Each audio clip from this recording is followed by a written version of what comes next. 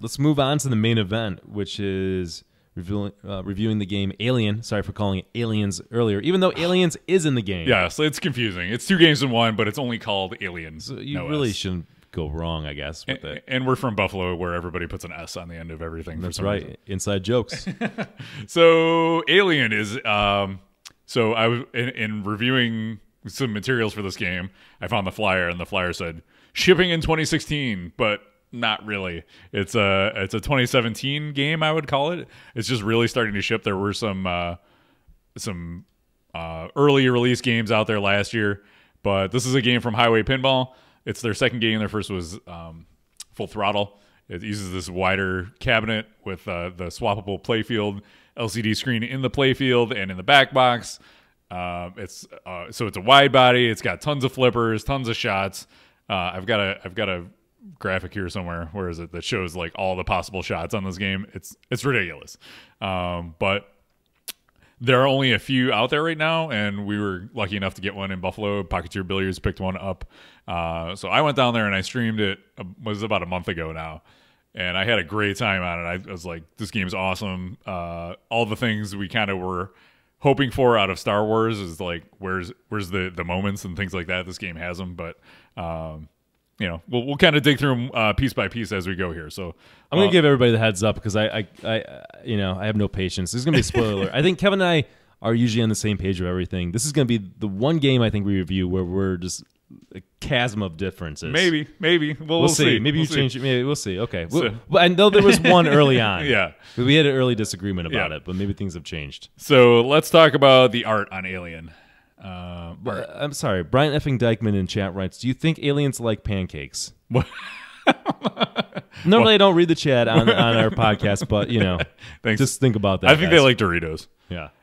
So let's talk about the art on Alien. Alien it's honestly, after talking about Avatar, it's kind of that same feel. It's got like movie assets and license feel. Like it's the playfield isn't quite as photoshoppy looking, but it's definitely using, you know, and I heard an interview with Ulrich Lawson was the artist on here. Yeah. And kind of when the playfield art came out, people freaked out and they were like, oh my God, we want hand drawn. And he was given a bunch of pictures to use, and that was what he got to use. So he used them as best he could. And I think atmospherically, when you're playing the game and everything's on it, it looks good.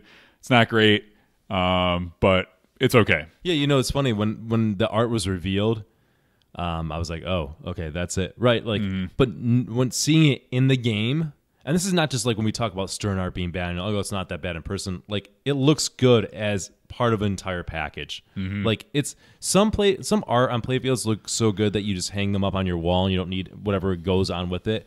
This is art that really conforms and just really works well as an entire package with the toys on and the layout and all that, and just the atmosphere of the game. So I think the art's really good for what it is. Yeah, but I think what people wanted was, remember the Bally Space Invaders game it was basically a ripoff of Alien art. That's what they wanted? People who like Alien want that H.R. Geiger art. They want that style on a game. I guess I don't really. Okay. Yeah. I don't. So I think originally that was the disappointment. People wanted that style. And now, I'm not an Aliens fan. I've never seen the movie, so you can just go crucify me right now. Oh, and I also don't like Star Wars. So Jesus. Everyone, all right, we're shutting the podcast down. I'm just making you the most popular bro. All right, Kevin. You know, you're Mr. Likability. Well, here. I never saw Flash Gordon, so that I haven't either. Oh Jesus. Can we get that? I was trying to help you out there. We can, we'll have a viewing. We should get that for the, anyways, we'll have a viewing of Flash Gordon at some point. We'll fix these problems. All right, let's back on track here. So that's the art. The sound I think is really freaking good in this game. And it's a David Thiel experience. So if you like, actually he did Tron, he did Dialed In, he did Iron Man. Time Machine, where you go back in time. He did Time Machine too? Yeah. Right. Yeah. He did Iron Man. I mean, David Thiel crushes it. He's awesome. Yeah, there's a lot to like about the music in this game. It's got that atmospheric sound and feel, and the music and the sound effects are awesome, especially when you get like Sentry Gun multi-ball going, and it's got you rip the spinner and the machine guns start going off. It's got those moments. It's got, you know, you start the one Xenomorph multi-ball, if it actually works. Spoiler alert. And like all the lights go off, and it's like it makes like these awesome sounds, and the presentation is really where this game shines. So yeah, I think the sound is great. I was won over by the presentation like on my first game. You know, I kind of watched your stream for a little bit, just like 5 minutes, so I didn't see too much of it. But I stepped into the game, and it just looked very well done. The presentation. I know we're getting into the LCD and stuff, but looked really good between the sound and that. It just blew away Star Wars. All right, and really impressed by it. And there was a moment, I think, when sort of the flipper side and the lights go out, and like the pulse come like the alien, and like I had like kind of like a tingle in the back of my spine. It got me for a second. I'm like, damn, I might have to get this game. But let's continue. It's just maybe not so. I've fast. seen Star Wars, Fool. All right, I've seen it. He's seen it. He just doesn't like That's it. what I can say. I don't like it. Then All again, right. I was a cynical 17-year-old. That's right. So, All right, toys. You got to talk about the Xenomorph head, right? yeah, it fucking broke. See, that's the thing. Like, I played it at the right time. It had been there a little bit. Jeff Becker said he had spent a bunch of time getting it working, right? The Xenomorph head worked. That was like the one thing when this game came out. Was it Expo last year, 2016? They brought a few of these out, and the Xenomorph head didn't work, and everybody was really disappointed because they had put out this awesome promo video where it shows the tongue coming out and grabbing the ball and pulling it back in, and off you go to multi-ball. It worked for me. It was awesome. It was, you know, you can see my reaction in the video if you've seen it. It's just like, this is great. These are the pinball moments we live for. But unfortunately, it doesn't quite hold up the way we. It broke on my 5th game I ever played of it. Right, and then I had to shut the game off and walk away. Yeah, and that's kind of the experience. Like, a lot of folks were coming in for the summer open, and they were really excited to get to play this. I know Ed Zeltman was one of them because he's in on the game. He's written up a rule sheet about this game just from watching videos and stuff like that. And it just kept restarting and having all sorts of problems, and it was really a disappointment for a lot of folks who came out. But other than the Xenomorph head, that's the main toy. That's really the only toy on the game, right? That's it. I mean, there's what, like 2 LCD, because you got an LCD screen embedded in it. That's not a toy, but then you got an LCD screen in the game, right? But yeah, I think that's it. I don't think there's anything else. Yeah. But I mean, the game is loaded with stuff. I mean, the pop bumpers have like the alien eggs on in there. Like, it is populated. It looks like a kind of a living, breathing world, right? It's not a sparse game. It looks legit. That's the one thing I thought when I saw this. I was like, this looks like a legit game with high presentation quality. I'm impressed by just kind of just like looking at it. Yeah, I love the pop bumper tops with the eggs. Those are awesome looking too. It's definitely got the presentation thing down. Let's talk DMD and lighting, or display, the LCD screen and lighting. So I will say the LCD screen is very well done. It's got the kind of look and feel of like a monitor in that time frame. This movie came out in like the 70s-ish, late 70s. Yeah. And you know, it's got a lot of those kind of like retro looks to it. And so it incorporates the movie clips well. It presents information pretty well. The drawn parts of it are presented well. It doesn't have alphabet soup or font soup on it that we criticize some of the times on these LCD screens. You know, in general, it's really well done. The lighting, on the other hand, about 2 hours into the stream, my little LED light went out, and it's so freaking dark. This is unforgivable. This is what I do not understand. Why is the lighting so dark on that game? Yeah. Like, so when I went to play it, this is on location. They didn't have lights on over like this bank of games, which normally isn't a problem, right? You know, there's games from 1979 there. You can see them. Why can't I see aliens? Why can't I see Alien? Like, why is it so dark? I had to go and turn the lights on. That's the only way to play this atmospheric, creepy game, right? You think about the theme is with full lights on. You cannot play it in the dark.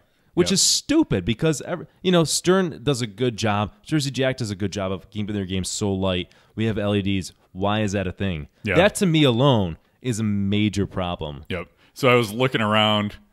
So when I was streaming, people were asking me, like, well, how's the light look? And I was like, well, it's got like these like light tubes on it. It's not even like bulbs in it. I was like, because at first I was like, well, if it's too dark, you just get some LEDs, some like brighter LEDs, and put it in the GI, and it'd be good. But you can't do that because what they do is like there's like a little LED on a board underneath the playfield, and it shines up through this like this frosted tube that's supposed to like project light out onto the playfield. It's not good either. Yeah, I think it's kind of how the first versions of The Wizard of Oz were. Remember how dark those were? Those are bad too. They're too dark.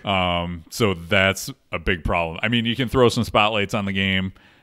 You know, there are things you can do add on to kind of resolve some of this, but out of the box it's just way too dark. People are saying like Rubber Ducks Are Yellow in the chat says it's a lot darker than Rob Zombie. I agree. It is super. That game is super unnecessarily dark, and that's not for the atmosphere. It is totally not. You can have a game that's bright and like flicker or dim, like on Walking Dead. Yeah, like Walking Dead. The premium I have and the LE, they do a great job of the atmosphere of that while still being able to see the ball. Clearly, Heighway has not figured out how to do that. That's what's going on. Yeah, so it's a shame. So that's your DMD and lighting. Let's talk about gameplay. I know you want to. I know you want to talk about gameplay here. What gameplay? Kick it off. It's a clunky turd. Boom. They say brevity is the soul of wit.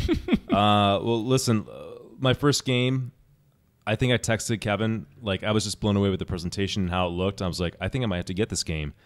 And then I just saw it for what it is, and it is just a clunk fest. That's not to say that there aren't good shots in there that feel good, but like for every shot that feels good, there's like 2 or 3 which is just clunky. And the problem that I was having with it is that where I thought a shot was, it wasn't.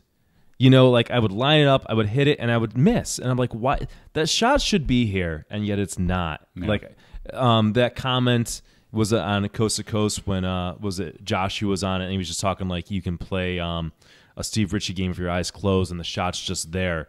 You know, like it just feels like butter. And that is what makes Steve Ritchie so damn good, is that the shots feel good. Yeah. On Alien, they just don't. And it's very frustrating. Like the scoop, I was trying to hit it. And, you know, I don't know if there's no excuse for it. I was going to say maybe because it's a wide body, but, you know, Demo Man, it's like butter. Demo Man's a wide body and smooth, and shots feel good where they're at. I don't know if it's the way that the flippers are on a Heighway pinball machine. I don't know if it's the geometry. I don't know what is going on in that game, but it's just a clunk fest. Let me give you another example. One of the things that you have to do to light modes is you got to hit like the in lanes. So you hit one, like the left ramp and the right ramp, and you know as it comes off of it, it will hit the in lane. And once you do both of those, it will light a mode. Well, first of all, the mode start shot, I was just bricking left and right. And when I was watching the stream of you guys playing it, I noticed it. I saw that. I was like, wait a minute, that looks really clunky. It looks like something's wrong. And then when I played it, I was like, yeah, this just doesn't feel right. But anyways, if that's not enough, the ball was just flying off the ramp. Like it was coming down and not hitting the in lane. So it was just driving me nuts because I couldn't qualify the mode.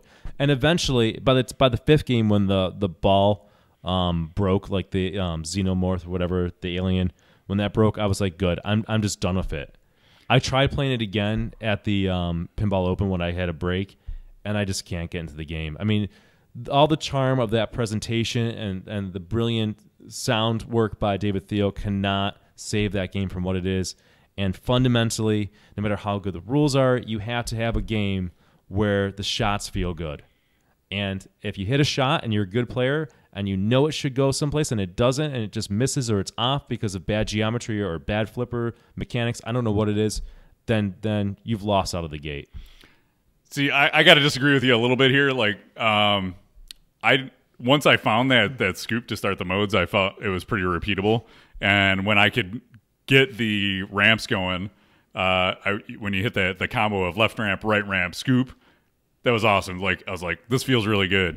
I will concede that the shots, it's not a Steve Ritchie game. It's clunky. It's a relatively new designer, but I'm a fan of when games take new chances and try new things. And I like Ghostbusters, even though it can be clunky at times. That right ramp is impossible to hit. But these are the things I like out of pinball, and especially new designers. It's like, okay, that's the downside is you don't have the 20 to 30 years of experience of knowing like how steep a ramp should be to make it smooth and the exact angle it should be off of a flipper and things like that. But I like that there's new designers out there taking risks like this. I like that the ball does unusual things. Like there's that kind of like hidden shot on the right. You can shoot it across the playfield, and it goes under the little ramp on the right and kind of pops back out how you're not expecting it. So I like when a game surprises me and does things that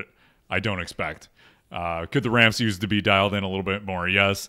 The shot to feed the upper left ramp from the right flipper, it's kind of a weird, like you hit a stand-up target and then it comes back. And then we didn't have a whole lot of success hitting that upper right or upper left ramp from the upper right flipper to feed the there's a multi-ball you can start from that. We weren't able to get that going. But so Pinball Desirables, I mean, he poses a good question. I try to answer this. Is it just a matter of different geometry, quote unquote different, not necessarily bad geometry?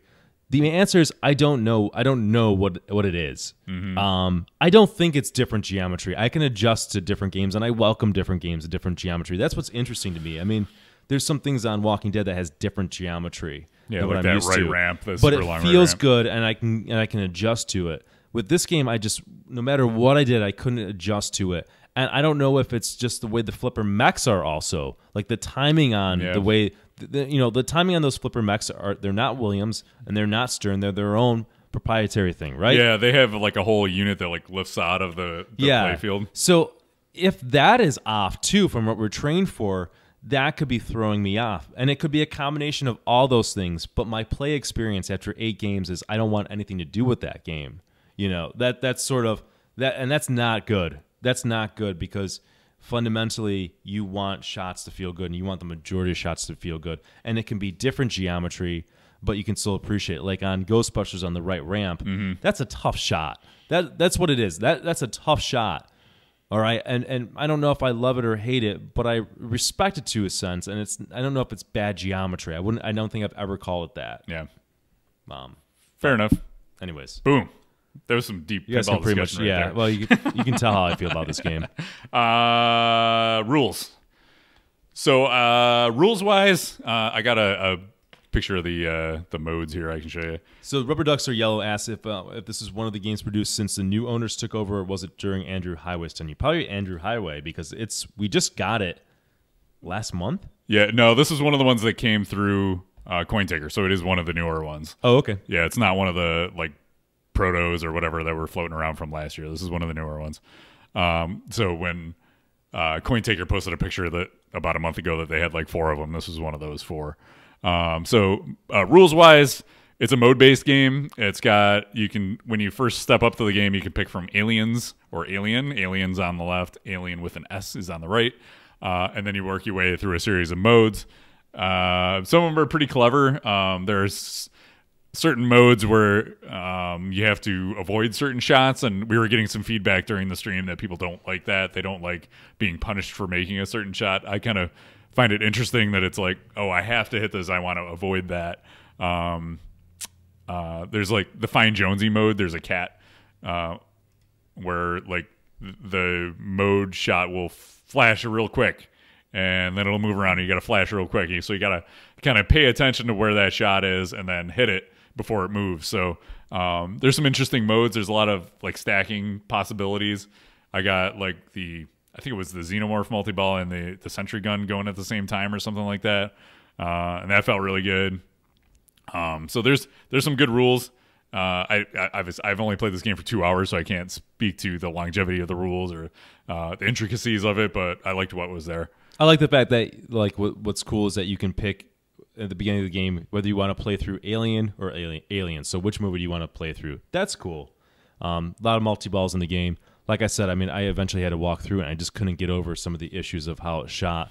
So I can't comment in a deep sense on the rules. Kevin is the go-to person for that. But I didn't see any glaring problems from the limited time I played on it. It's pretty straightforward, and it seemed fine. And again, the presentation and the way they incorporated the modes into everything was very well done. Yeah, it's still pretty early in code. They're still, fixing bugs, and it's not even 1.0 code yet. So, but I know the guys. I was talking to David Thiel on Facebook after the stream, and he was saying like the guys from Heighway Pinball watch these streams to see what's going on, and they use this information to like feedback and make improvements on the game. So it's awesome to see that they're sticking with it like that. It's definitely they've got a talented team, it seems, behind the rules and the presentation. There's no doubt. There's no doubt about that. All right, let's talk lastability. Well, it lasted about 8 games for me, 5 originally, and then I tried to put 3 more games in it. And every time I'm on location, it's broken. Yeah. Our operator, it just wants to send it back. He's just done with the game because it's just constantly breaking. And I'm be very honest about it right now. I can sense his frustration. I can see the players at the Summer Open being frustrated. I was frustrated by the experience. The game is half-baked. It should not have shipped. It's a broken game. I guess a lot of this they can fix in code and it's coming, but why it's even being sold right now. And I can sympathize with the operator at Pocketeer. If we had bought that game in our business and was doing that, I'd just be done with it. I'd want it out of here and I want it back, and I would lose all confidence in a company because that's something I'm setting out for the public that's taking money, and it's just a mess. You know, Ron was saying the same thing on the Slam Tilt podcast. If you guys listen to that, it's very true. This notion of shipping games or selling games that aren't ready, it's just BS, and it needs to stop. Yep. This is the thing. This is the problem with Alien is the reliability. And, you know, you see this with these startup boutique companies. It's like, I don't know if they're really built for location. They're just not up to like Stern or Jersey Jack level of reliability and quality. I don't know if they don't put them through, you know, as strenuous of testing. They don't have the years of experience behind them to in building these games. They're starting with brand new everything, brand new mechs, brand new operating systems, brand new, you know, teams putting these things together. So like if you bring a new designer and throw them in at Stern, it's like, okay, they've got this group of folks around them who know how everything works. It's like you can just focus on building this machine. At Heighway or, you know, Spooky or whoever, or, you know, Dutch Pinball, you know, these guys are trying to do everything brand new from the ground up, and they're trying to build these machines that do more than any other pinball machine has done before. And it's a huge challenge, and unfortunately, some of the games just aren't holding up to that. They're trying to hit a home run, and what they need is a base hit. Right. You know what I mean? Yeah. Like, go simple and ramp it up from there. So Hool was asking, does the game lock up? And I believe it was locking up, too. Yeah. That was another problem with it. It was just locking up. A lot of issues. During the not summer, just one. During the Summer Open, it would, like, flippers would die. Like, people would start the Xenomorph multi-ball, and it's supposed to, like, hold the ball, and the tongue's supposed to come out, but it would just drain. And it would just like freeze up, and yeah, there was all sorts of problems with it. So I wish them luck, but man, this game should never have shipped. Yeah, it shouldn't. That's it. It's not ready. So anything else to say before we go to our number rating? Nope. All right, let's go back to the. I'm sorry to say bad things because I saw the potential. You know, I saw the glimmer, and I can see why somebody might be taking it in, and sort of that wishful thinking that I wish this game was great. Let's see, what is it gonna get? It's we'll run through the score key again. From 0 to 2 is Burn It, 3 to 5 is Expensive Nightlight, 6 to 8 is Solid Game. How do you rate a broken game? Is a buy it. It's not like when we rated you know, we gave our lowest rating was to Batman 66, right? And that got a low rating because basically it's a shell of a game. There's no code, but it wasn't broken. You know, Batman 66 wasn't broken. We gave it a 4. This is a game that's broken right now. You know, I think you got to rate it at that. I'm not going to put Burn It, which, honest to God, I think I'm justified.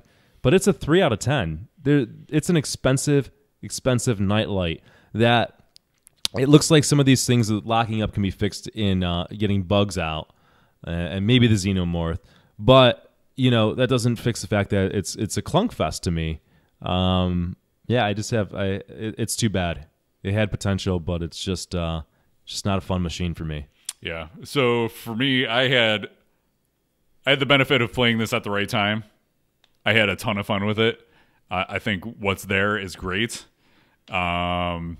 the mood and presentation and everything like we talked about, and the modes and the stacking, and it's got this unique playfield layout that I like, and the toys are cool. But when a game works for 3 weeks maybe on location, and then it can't hold up to the folks coming in from out of town to play this, that's huge and disappointing. So I'd love to rate it higher, but I gotta give it a 5. So that's generous in my book. Yeah, you give it higher than Batman 66. I will say this: Batman 66. I had more fun with it than Batman. The shots are fine on Batman. They feel good, but I don't have any. It didn't get me to that same level of excitement that when I was playing Alien. It was just, they did a good job with this. The presentation is practically a 10 out of 10 on that game. Yeah, that's a little high, but I mean the presentation's at least an 8 out of 10. Mm-hmm. That's not contested. The software guys, sound, lighting, talented, nailed it. Yep. As a whole, and the code is way like Poole said. Batman still doesn't have any code. Yeah. The code on Alien is good. There's a lot there. There's a lot of cool stuff to do. But it's the reliability of the. Yeah, it's a clunky too. It's clunky. It's a clunk fest. All right. So there you have it.